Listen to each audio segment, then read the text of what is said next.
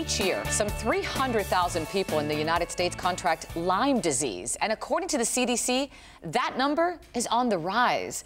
Early detection and treatment can help resolve symptoms and prevent progression of Lyme disease. However, there are still limitations with the current testing modalities that can often take up the valuable time needed for prompt treatment to occur.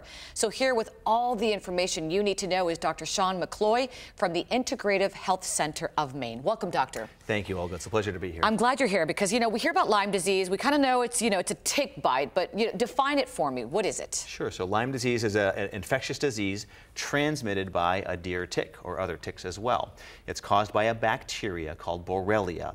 And it's a big problem in the U.S. And it's really small. We don't see them, do we? The ticks can be as small as a poppy seed, and when they're full of blood, they can be as big as a sesame seed. So they're pretty tiny sometimes. And when they bite us, which can be anywhere in our body, right? That's right. What happens? When they bite us, they need the blood to continue their life cycle, and so these little bacteria and other infections live in their stomach, and they pass across the saliva into our skin and cause infections in our body. And it can be serious in many situations, right? That's right. That's right. It can be quite serious. People end up in the hospital. There are some deaths associated. Fortunately, that's rare.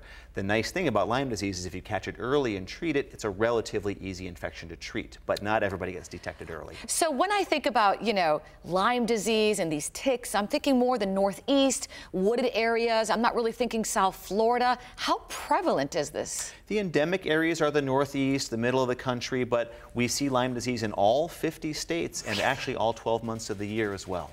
So when people are traveling around the country, they really should be aware of it and not think, oh, it's not here. That's right. It's important to know, what you're going to be running into when you travel to a different area. And when you come back and you get ill, your local physician may or may not be aware of those diseases. So important to educate yourself. So let's say, okay, let's educate ourselves. Let's say one thinks that they have Lyme disease or they got bit by one of those ticks. What would be the signs and symptoms they have to be alert for? Sure.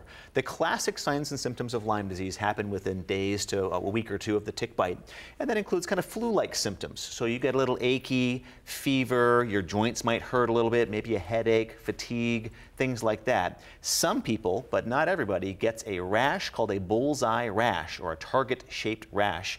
But that happens not every time with Lyme disease. A significant number of people who have Lyme disease never remember a tick bite and they never had a rash and they just get ill. So oftentimes we miss those diagnoses. You mentioned earlier that 300,000 people a year get Lyme disease, right, but only about 30,000 people are actually diagnosed. So we're missing it 9 out of 10 times. All right, so how do you diagnose it?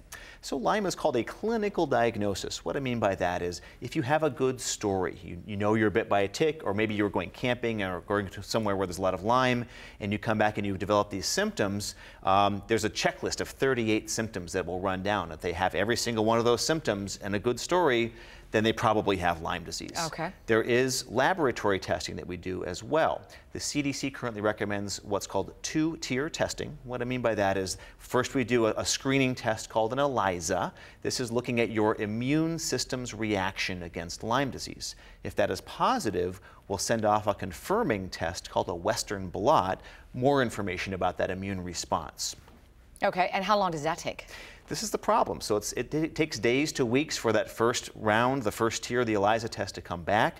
And if that's positive, the CDC recommends setting off another round of testing, the Western blot, which can also take days to weeks, depending on how much lab you use. So you're losing a lot of time, you're still feeling terrible, and who knows what health effects are happening to you in terms of, for the future, right? This is a big problem. Lyme is fortunately pretty easy to treat when you catch it early.